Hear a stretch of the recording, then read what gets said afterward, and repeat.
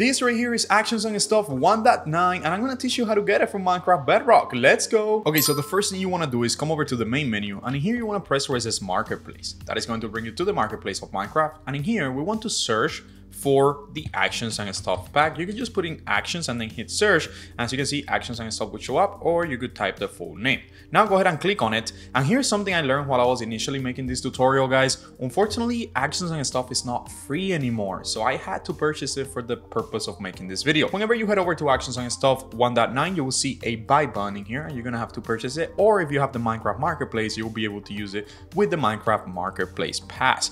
Now, like I said, unfortunately, it used to be free, but they did make it pay now since so many people play it. If you know any other way of getting it, let us know down in the comments. Now, if you already previously purchased Actions and Stuff, all you have to do is press update here on the top. Or if you just barely bought it, you're gonna go ahead and have to press download and install over here on the top. So just go ahead and go through the download process. Now, if for whatever reason when you press update, the update is not working or is not updating, all you have to do is go back to the main menu here, head over to settings right here, and then on the left side, go all the way down to where it says storage, press on storage in here, and then you wanna go ahead and head over to resource packs, and you want to select Actions and Stuff in here and delete your older version. As you can see, I have 1.7, so I'm just gonna go ahead and delete it. Now, after you press delete, you should delete the content from there, but you could always press on clear marketplace cache just to make sure, and then as well as the download cache just to make sure. And now we're gonna head back into the marketplace, and this time whenever we hit install on Actions and Stuff, and let's go ahead and search it up again, this time whenever we press update or install, we should have the download actually happen, as you can see in here. Now we have to wait for the resource packs to finish downloading. And while we wait for Actions and Stuff to download, if you need a Minecraft server, use the first link in the description and get 25% off with Apex hosting. Now, getting a Minecraft server is different than having a realm. As you might know, a realm is limited by the amount of players that you can have and stuff like that. But a server, however, could host as many players as you want. You could have like 200 people playing with you. You could install Minecraft mod packs. You could even do a Java server if you're playing on Java, not Bedrock. And Apex hosting has locations all around the world, so you don't have a random realm that just gets laggy for everybody. You actually have a server that will fit all your friends and everybody could play without lag. Now, the 25% off is only for the first 25 people to sign up using the first link in the description.